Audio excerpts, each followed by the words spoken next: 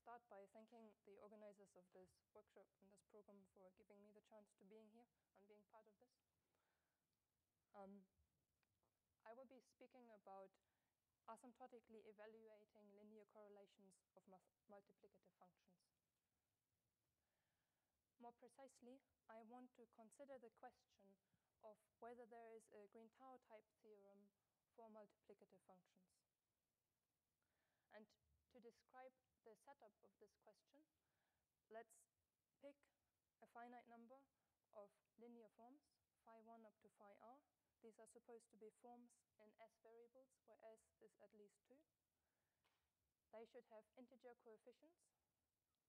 And together with these forms, we pick r constants, a1 up to ar, and r arithmetic functions. And then we consider the linear correlation that arises by evaluating these forms, these functions, these arithmetic functions, h1 up to hr, at the respective forms shifted by the respective constants. And we sum these products over lattice points in some region, in an expanding region t times k, where t is a parameter that we will let tend to infinity, and k is some nice subset of r to the s. Let's say it is a convex subset of the cube minus 1 up to 1 to the s. So that is the basic setup. And the question I want to consider is the following. Can we evaluate this correlation in some generality for multiplicative functions? That is, for functions that are defined on the natural numbers with values in r or c, and that preserve multiplication on pairs of coprime integers. What I will present is a partial answer to this question.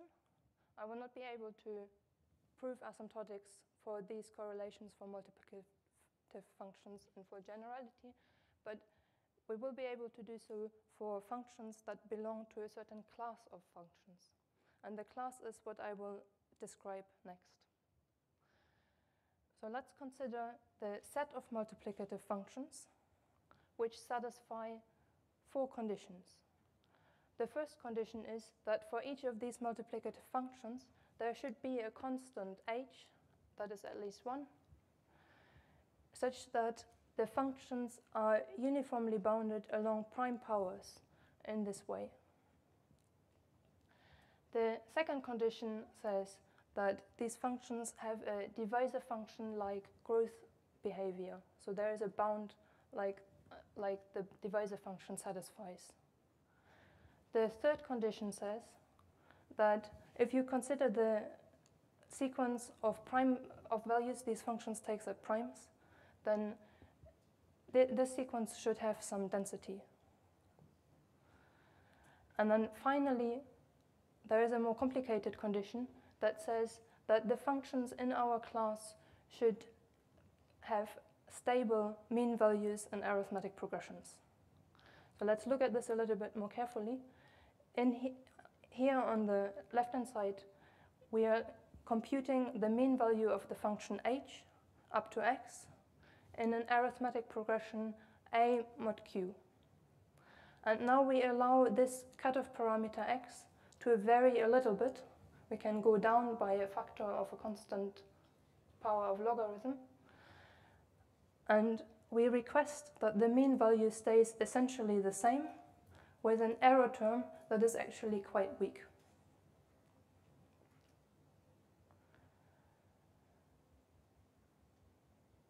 To see how weak this error term is, let's insert into the expression on the left-hand side absolute values.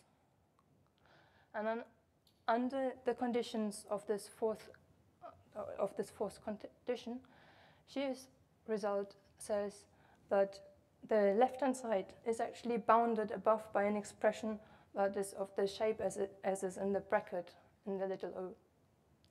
So I wrote this up just in the setting we're in here at the moment. So this was the expression on the left-hand side with absolute value signs included. And then Xie's result will give you an expression that is very closely related to what we have inside our little o in the last condition.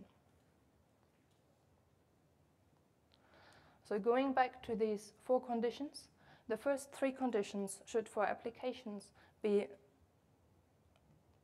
fairly easy to check. The last condition might be more difficult to establish.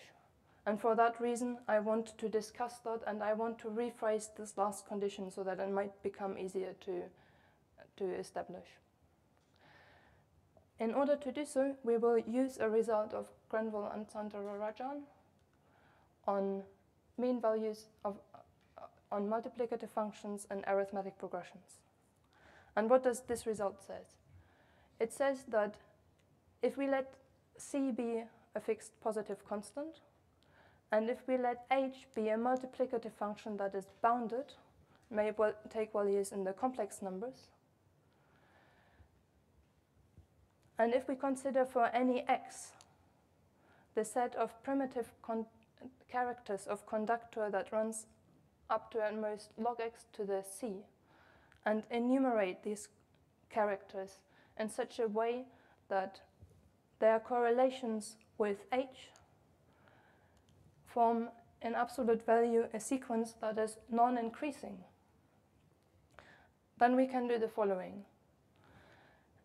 Let's turn to this mean value in arithmetic progressions, and here we have a mean value in a progression congruent a mod q, where q is bounded by log x to the c, which is the same as we had before.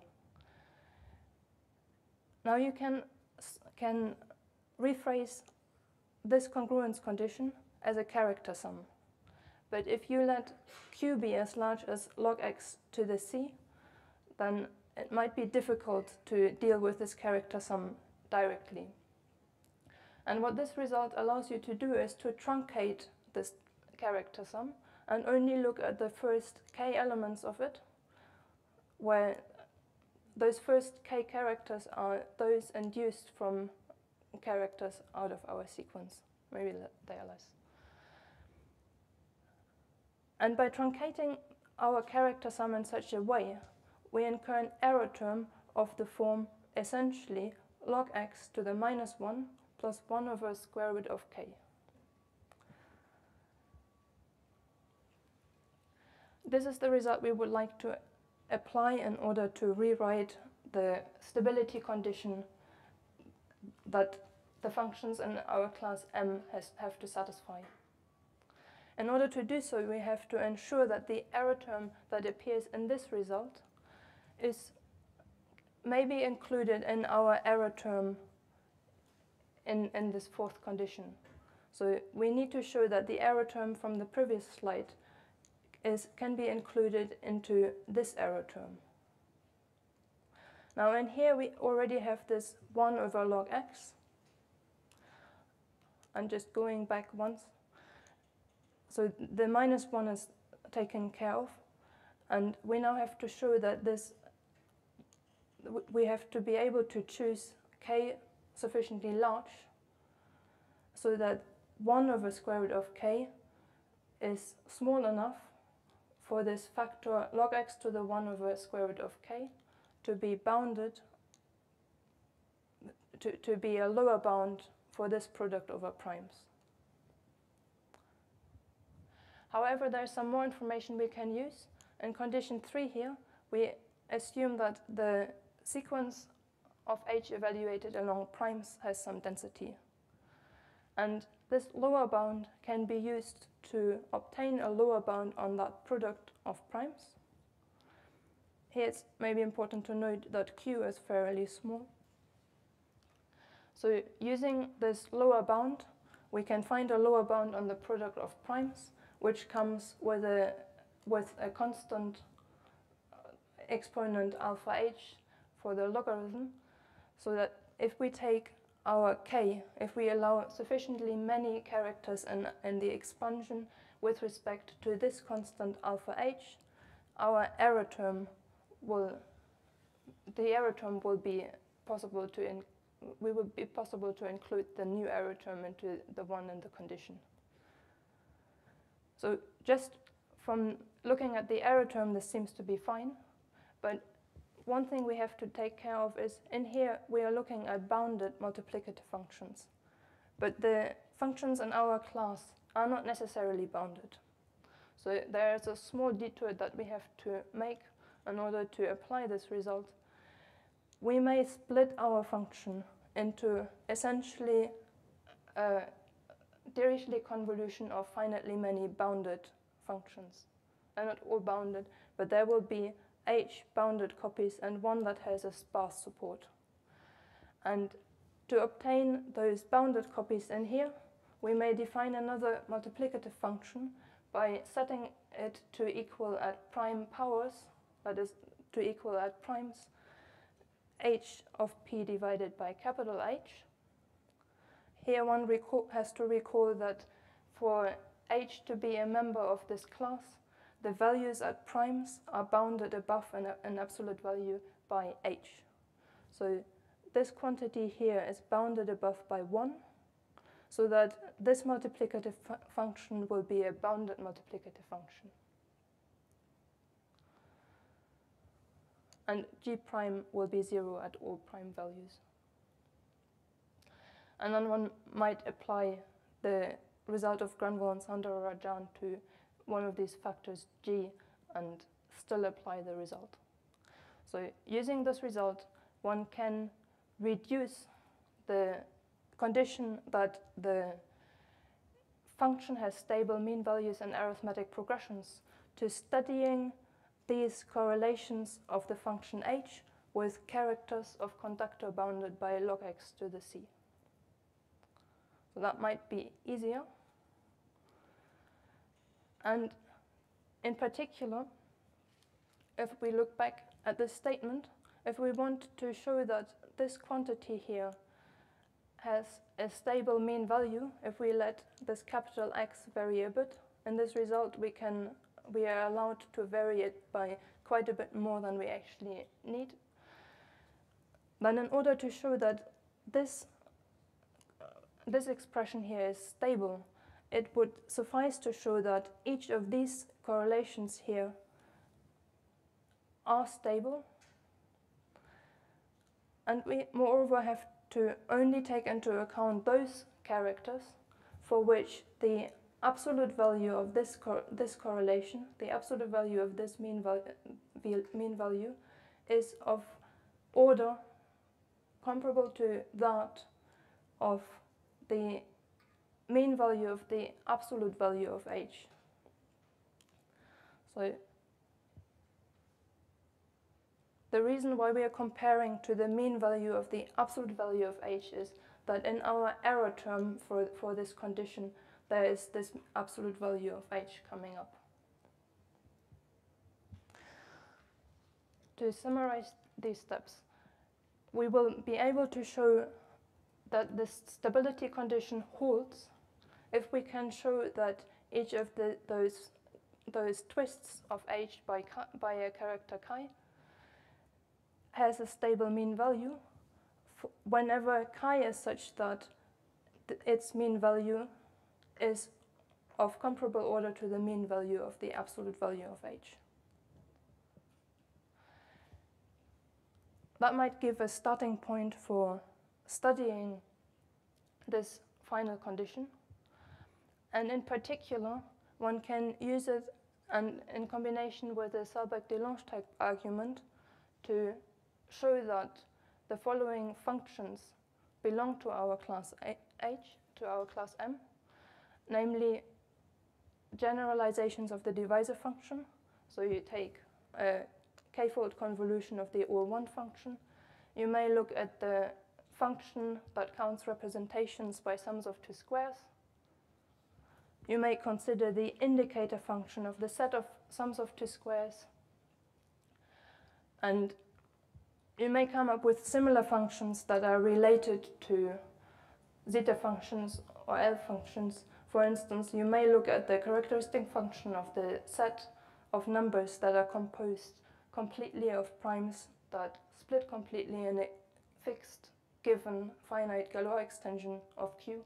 This is also this is also a function that can be related to zeta functions and Dedekind zeta functions. So this decomposition allows us to show that a couple of functions belong to our class M, and it might further be worth noting that for non-negative multiplicative functions, I just put absolute values in here to indicate that the function should be non-negative. One can prove the stability condition under the other conditions of the class, so that if you have a non-negative function and want to prove that it satisfies the stability condition, one starting point might be to show that it is the trivial character that has the main contribution in this character expansion of the mean value and arithmetic progressions. Sorry, I went too fast. So for non-negative h, it would be enough to show that the main term in the expansion comes from the trivial character, or in other words, that the mean value of any twist with a non-trivial character is little o of the mean value of the absolute value of h. And one example of functions where this approach seems to work is functions that arise from taking the absolute value of the normalized Hecker eigenvalues of primitive holomorphic cusp forms, which are such that Deline's bounds hold and such that the Sato-Tate conjecture is known.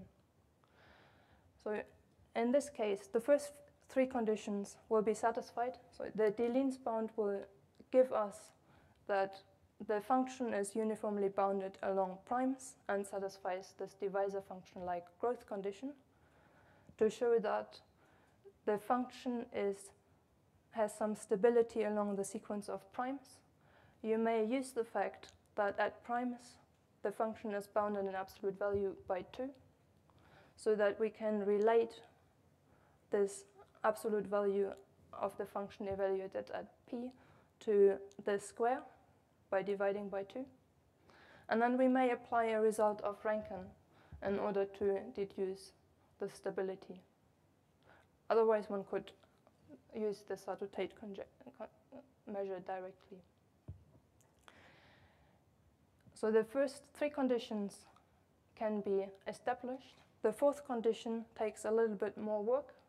And in order to use an approach of this shape, one way one could proceed is to split this function again into essentially bounded parts and apply Halash's result in the form Grenville and Soundara-Rajan gave, and reduce matters to a consideration of a sequence essentially modulo 1, where you use a combination of this Sato-Tate distribution, the prime number theorem, and arithmetic progressions, and some consideration about the distribution of those dilates of log Pn modulo 1.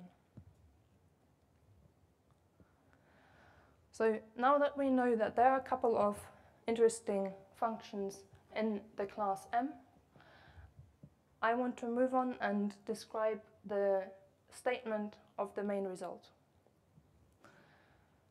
This is a little bit more complicated. To state this main result, we take R elements of the class of multiplicative functions I described. We take R linear forms, which are pairwise non-proportional, just as before.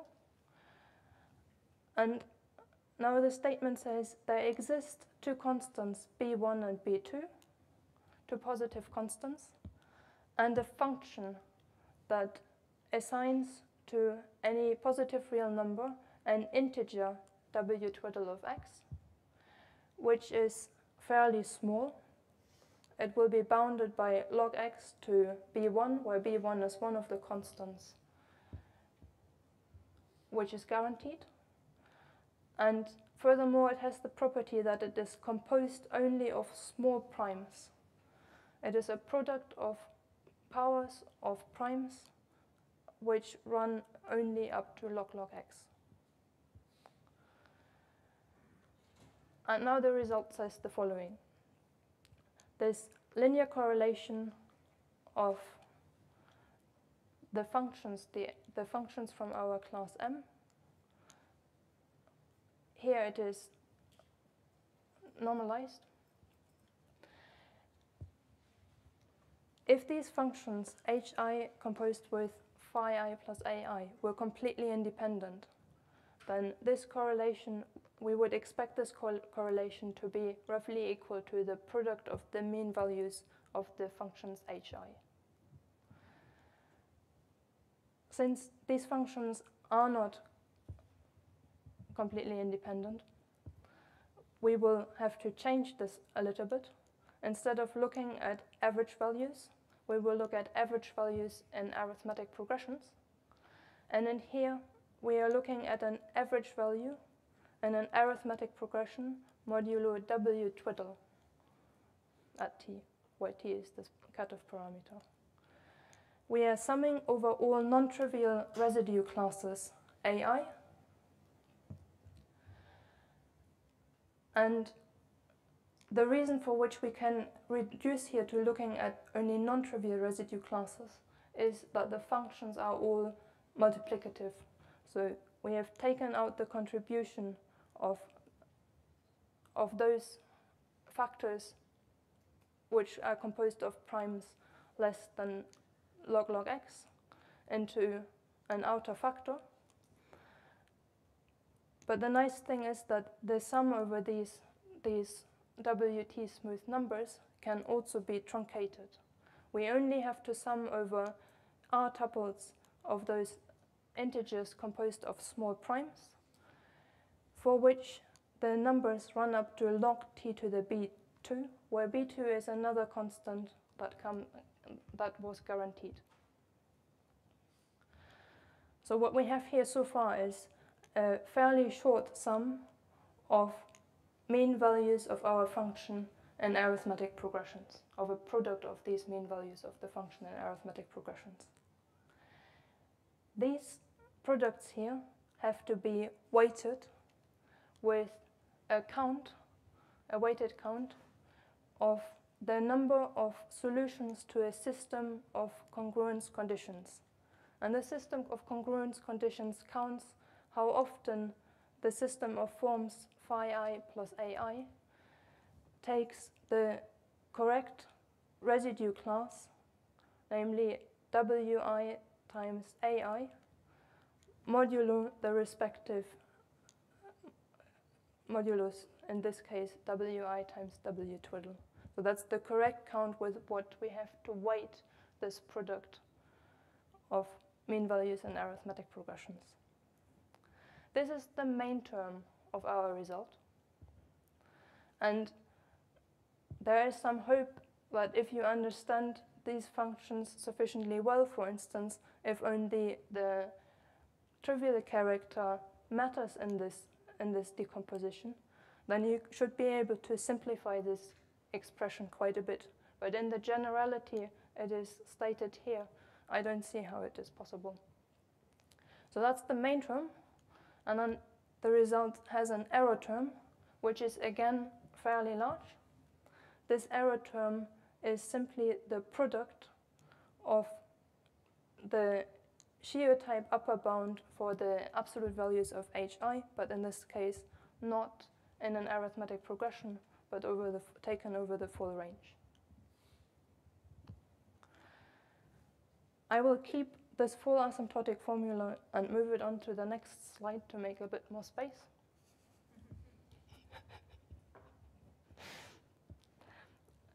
And the reason for doing so is this error term shows that the asymptotic formula will only be non-trivial in the case where none of these functions hi has a lot of cancellation. So if we write sf of x to denote the mean value of the function f up to x, then this asymptotic formula here will be only non-trivial if the absolute value of the mean value of hi is of the same order of magnitude as this mean value of the absolute value of hi. One can say a little bit more about this condition. There has been recent work that was independently carried out by Elliott and Tenenbaum, who show that the condition under which our result produces a non-trivial statement is equivalent to saying that there is a real number t such that a certain sum over primes converges. And if that sum does not converge for any choice of t, then the condition here will not be valid. This sum over primes that appears, yes? But, so you say that if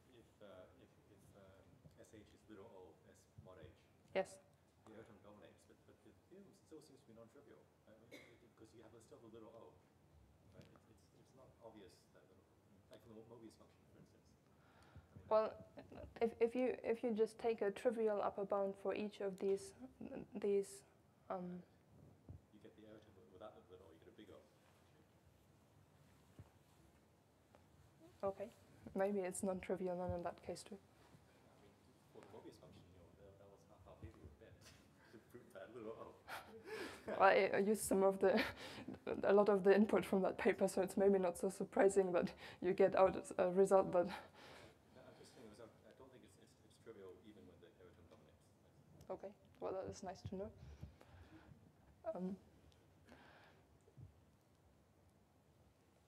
It will be less non-trivial if this condition holds, and the convergence of such a sum is closely related to the condition that appears in Granville and Sandor-Jan's pretentious approach to analytic number theory. So it is worth mentioning that in recent work, Franzikinakis and Host studied a very similar problem to the one I'm looking at here. They look at, I will go back once. They look at these kind of correlations, but they are looking at functions hi that may be complex valued, but they have to be bounded. And in their case, they obtain non-trivial results, maybe in the same way non-trivial as in this case, under the condition that for each of these functions hj, there be a real number tj and a character kj, such that the sum over primes here converges. And what has happened by going from up here to here is that we replaced this absolute value of our function at p by 1. So we get a condition that now compares our function hj to the O1 function, or a twist of it, and no longer just to the absolute value of it. So there is maybe a bit more information that you can deduce from a condition where you compare with the one function, which is much easier to understand than this absolute value. But nevertheless, this is a result that is not contained in my result at all. So this is very different. And under the same setting of this pretentiousness condition, Kloman recently was able to analyze correlations of functions hi, but not along a system of linear forms, but along a system of polynomials and one variable.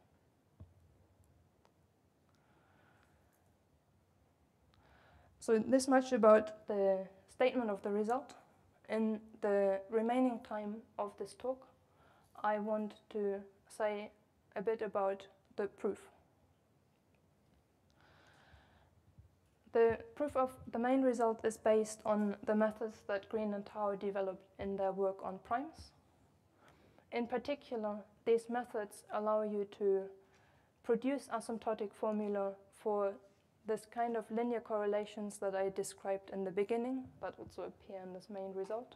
That is, you have a finite set of linear forms and at least two variables, a set of constants and a set of arithmetic functions, and consider these linear correlations of the functions hi along the system of linear forms phi I plus ai. And you may obtain an asymptotic expansion with an unspecified error term, provided the functions h1 up to hr satisfy two conditions. And these two conditions are the following. First of all, it must be possible to construct a family of pseudorandom majorons for those functions h1 up to hr. I will say more about this first part in a bit. And then the second condition says that if you pick any of the functions hi, restrict this function to the first t integers and subtract off the mean value of it on the first t integers. This procedure ensures that you end up with a function that on the first t integers has mean value 0.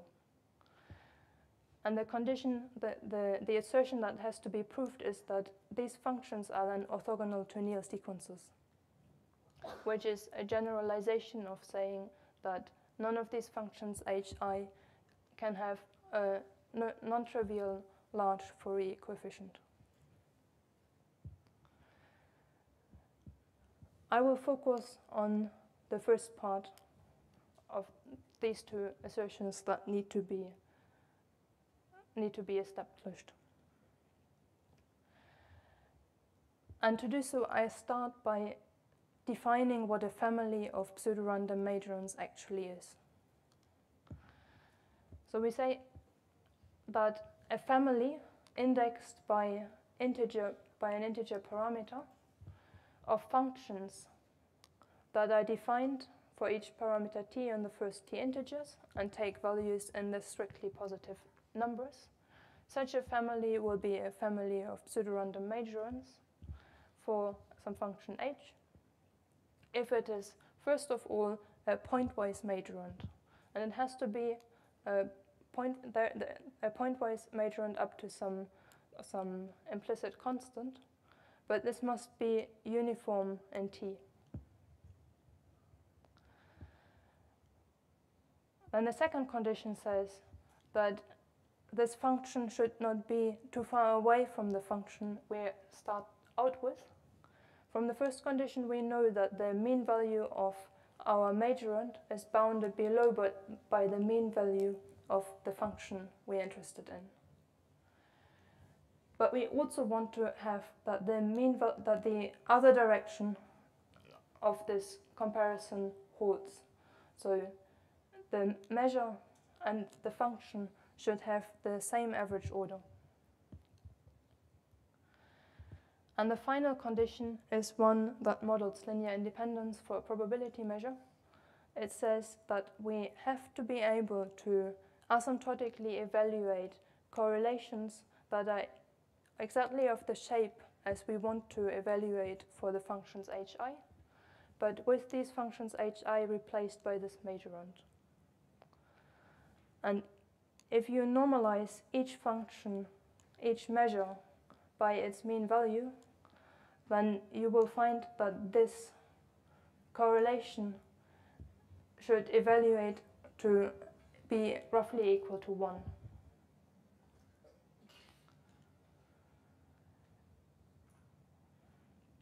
In order to start trying to look for such a majorand, you will have to have a strategy on how to produce these asymptotic formulae. We are looking for a simple function for which you can asymptotically evaluate these correlations. And a shape of majorant function that proved to be very useful is that of a truncated divisor sum. This is the shape that appeared in the original work of Green and Tao, who used those Goldstone-Penziaderium Sif weights, which are a divisor sum, and they are of a truncated type. Chi is here not a character, but a cutoff function. So in this case, this is a sum that runs roughly up to t to the gamma. By a truncated divisor function shape, I mean a function that is running over the divisors of d, the divisors of m, of the argument, but only up to some small power of the cutoff parameter, and this small power gamma should be possible to choose it as small as we like. And each divisor will be counted by some weight. Why is such a shape so useful? So we have a truncated sum in here, and if we go back to the correlation that we have to evaluate, and if we insert a truncated sum into this expression, then we are in the position to swap the order of summation and take out the sum over divisors to the very front. And this turns the whole correlation problem into one that counts lattice points in some region. So in this case, it will count lattice points in a box, actually, but that is a slight simplification of what you actually have to do. So you will have to count lattice points in a region. And in the beginning, I said we are summing over lattice points in some expanding region t times k, where k was sufficiently nice. And the condition of being sufficiently nice is necessary in order to obtain asymptotics from this lattice point counting argument. So you have to ensure that the boundary of this region you are counting over is small enough compared to the volume in order to make this approach possible. Being able to choose gamma here as small as we like will ensure that we can choose the width of the lattice sufficiently small in order to also make this lattice point counting argument work. So this much about what kind of majorant we might be looking for. And for multiplicative functions, looking for a divisor function type majorant might not be completely hopeless, and you might be led to try to truncate this trivial expansion into a Dirichlet convolution of a multiplicative function. So this is a divisor sum coming from the O1 function in front. But if you try to truncate that, this is only going to give you something that has hope to be of the same order of magnitude as the function we start out with, if the convolution of our function with the Mobius function does not oscillate. So this convolution of h with the Mobius function should be non-negative. And under that condition, we were able to produce pseudorandom majorants in previous work with Browning. So in previous work with Browning, we looked at functions that I restrict here to non-negative functions, but in trying to produce a pseudorandom majorant or a majorant function, we are majorizing the absolute value of the function. So we can start out by a non-negative function for the purpose of this discussion. And we were looking at functions with three conditions, the first two of which are contained in our definition of this class M. And the last condition says that the function should be non-decreasing along the set of prime powers for any fixed prime. This condition ensures that the convolution of the function h with Mobius is non-negative. But in particular, it says that if you set k equal to 1 in here, that the function takes values at primes of size at least 1. So now knowing that we have a non-negative convolution with the Möbius function, we may truncate this trivial expansion we have seen before, just by summing only up to divisors up to some small power of t. And then we may hope that this is a majorant for the multiplicative function we started out with. This is usually not quite the case, and one may analyze how badly that fails by introducing some sets, some bad sets, at any level kappa. I introduced the set S of kappa to contain all integers m up to t, for which this condition here fails with implied constant given by h to the kappa.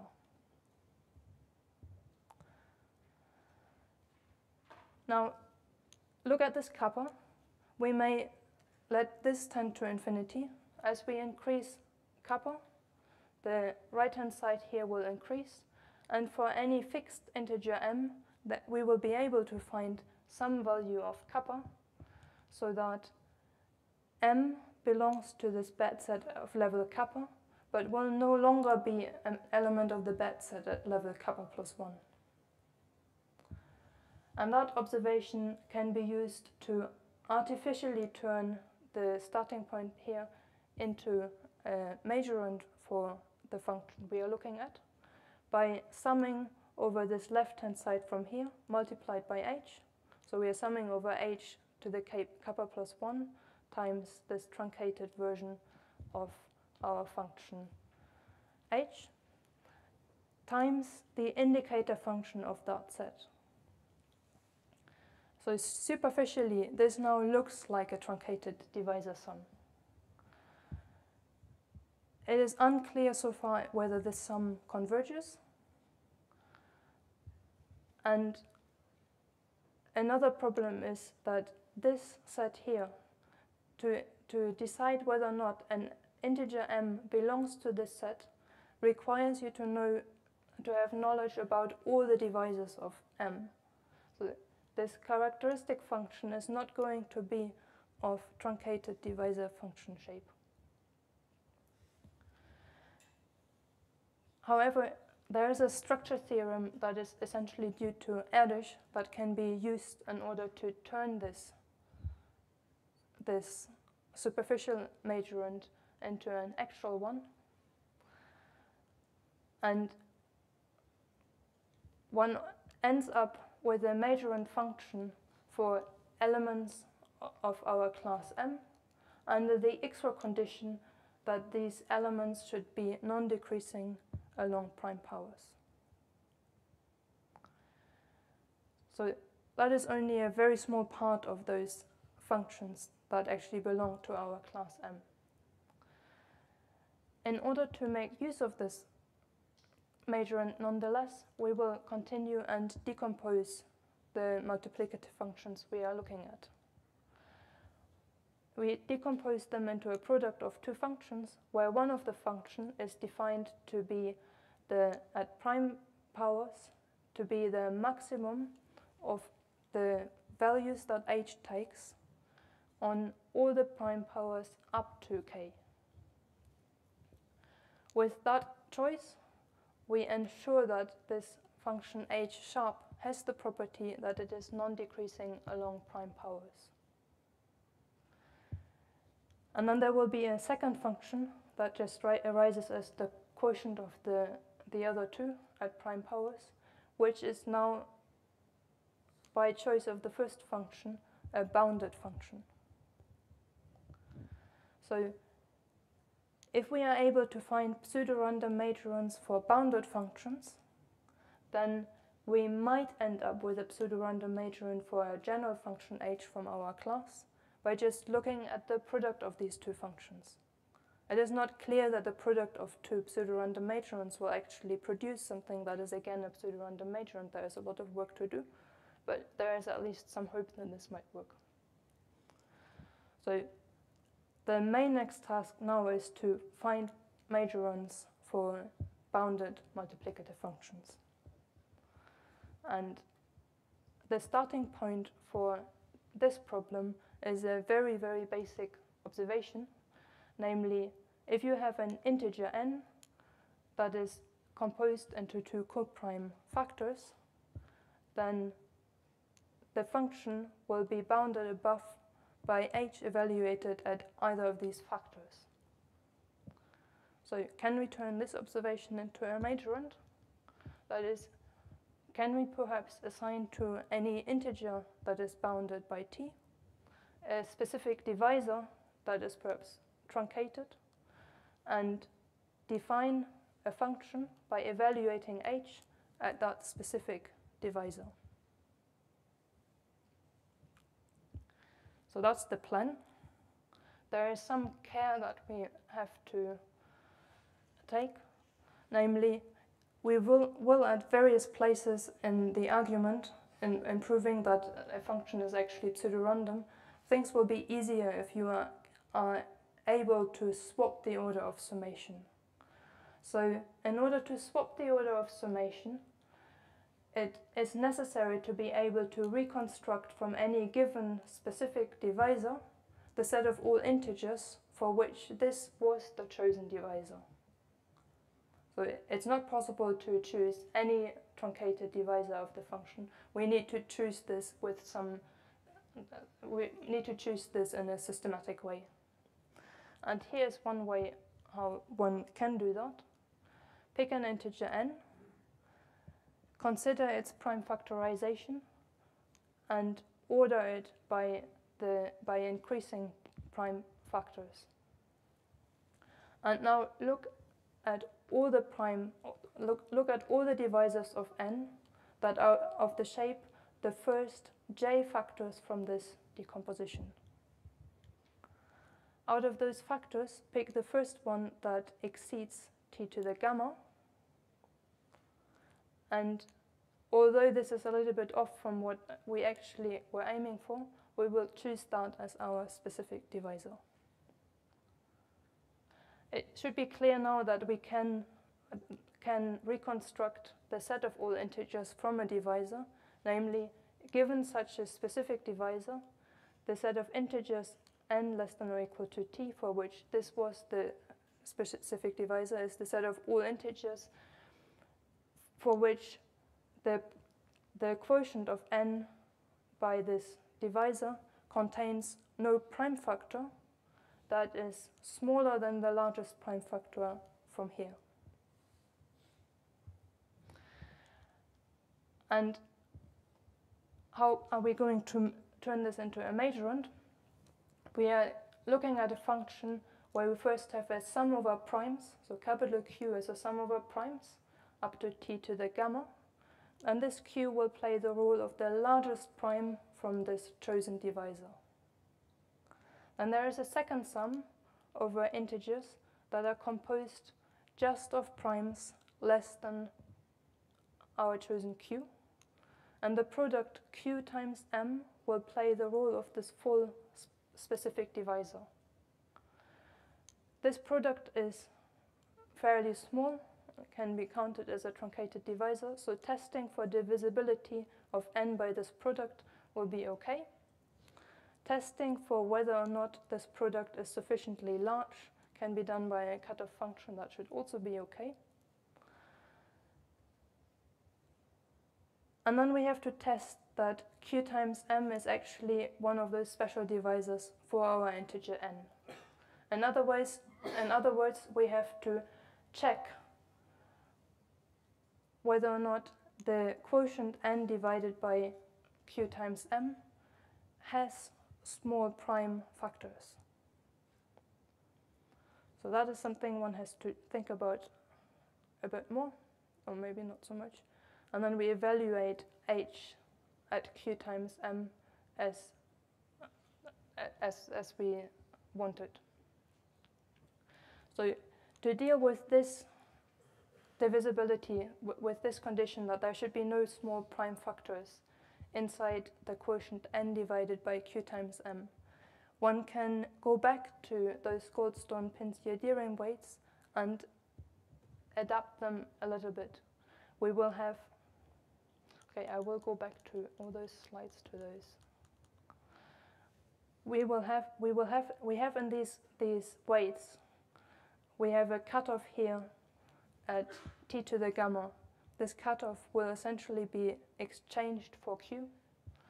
And in the context of the majorand, we are looking at the divisor, the set of divisors will also be restricted in some sense. But you can use these weights. You will pick up some extra difficulties coming from the fact that this log t was replaced by something that is a bit smaller, but they can all be handled with. So there is a way to turn this into a truncated divisor sum majorand, and it remains to prove that this is actually pseudorandom. So these are the ideas for the first part of this program, and combined with the proof of the second part, one arrives at being able to asymptotically evaluate these linear correlations for multiplicative functions from this class M. I guess there's plenty of time left, but I will stop here.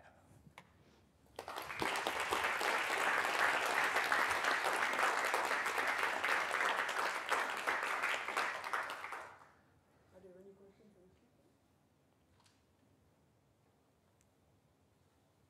Yes? Could you go back to the statements of your main theorem? Yes.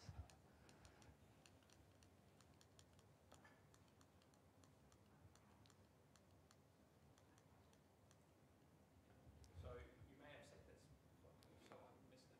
So you said that the error term is only going to be smaller than the main term if you have some kind of pretentiousness condition, essentially, on the functions, right?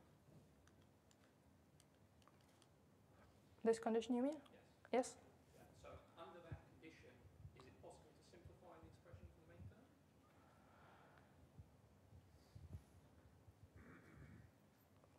Maybe. I'm not completely sure. So I guess another way of phrasing the question would be, do you expect that if the size of the linear correlation is at the same order as the product of all the v-values, where the v-values are large, then you have a simple expression for what the linear correlation is? That's just Well, if you have some idea about these mean values, if you can show that they all behave in a very similar manner, then of course you can take out this whole term out of the product and to the front of the sums, and the expression will simplify quite a bit, and I think you can factorize it in that case into a product over primes. So should this happen under the pretentiousness condition or not? Hopefully.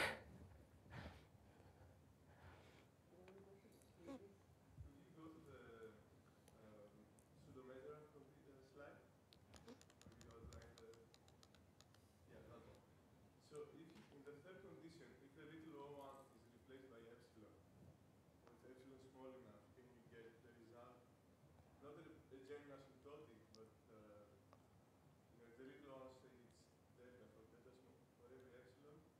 And when you want to get your asymptotic, can you choose a small enough delta there instead of a little one to make it work?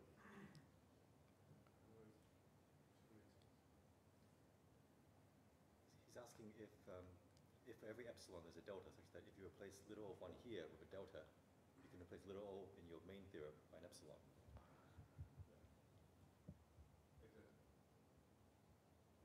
Well, you're applying the inverse result. You should not be able to get any. Well, there's no effective bound, but I think that there should be an existence. I think just at the qualitative level, I think. Oh yeah, yeah. You should. I think the answer is yes, as long as you don't ask what the relation is between epsilon and delta. Yes. We do we know the relation? No. I'm pretty sure. If you use our inverse theorem, then no. So this might